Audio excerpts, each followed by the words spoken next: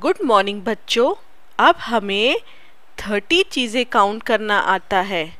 चलो अब हम 30 के आगे भी सीखेंगे। हमें पहले से पता है 3 बंडल्स ऑफ 10 का मतलब है 3 टेंस यानी कि 30।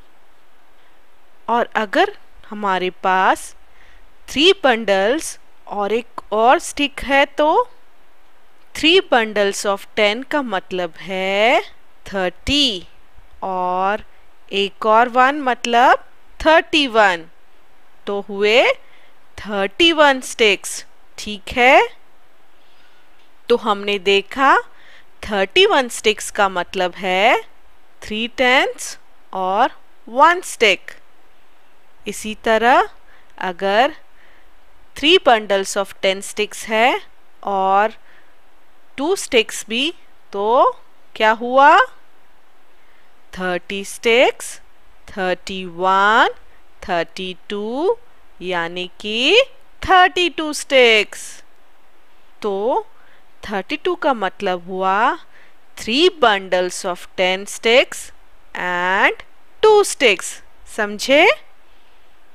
इसी तरह 30 स्टिक्स और 3 स्टिक्स का मतलब 30 sticks, 31, 32, 33 यानी कि 33 sticks। तो 33 sticks का मतलब है 3 tens और 3, 33। चलो हम गिनते हैं 30 sticks और 4 sticks। क्या हुआ ये? 30 sticks, 31, 32, 33, 34। हाँ, ये 34 sticks है। तो 34 sticks का मतलब हुआ 3 bundles of 10 stick मतलब 30 और 4 sticks। इसी तरह 30 और 5 हुए 30, 31, 32, 33, 34, 35। ये 35 स्टिक्स है। तो 35 स्टिक्स का मतलब हुआ 3 बंडल्स ऑफ 10 स्टिक्स और 5 स्टिक्स। 3 बंडल्स ऑफ 10 स्टिक्स और 6 स्टिक्स हुए कितने?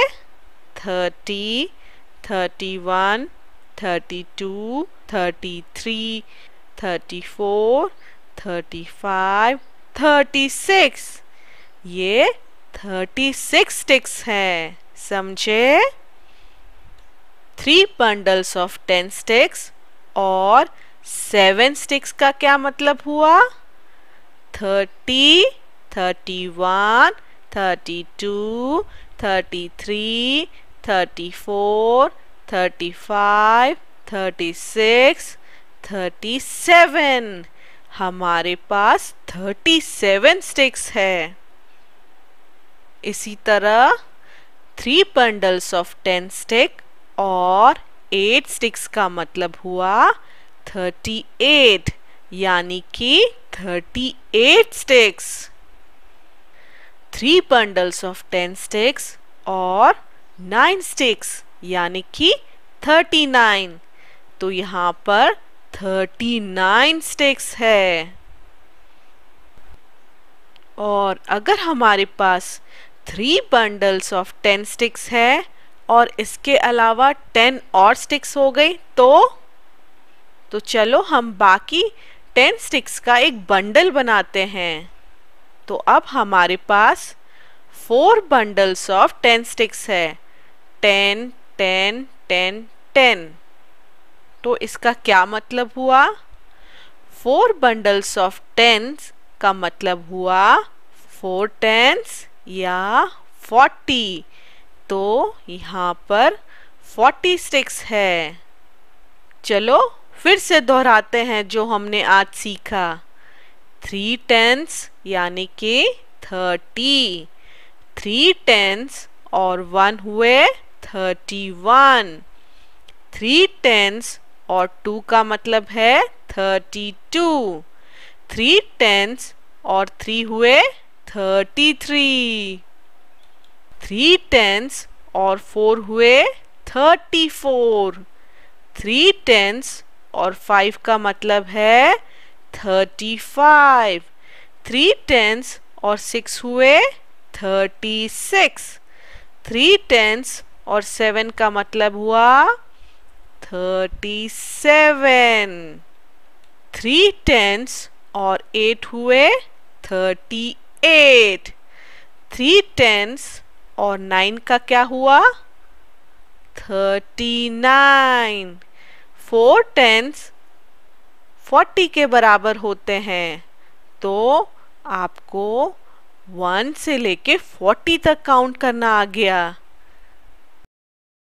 बहुत बढ़िया बात है ना ये। आज के लिए इतना ही। बाय बाय बच्चों।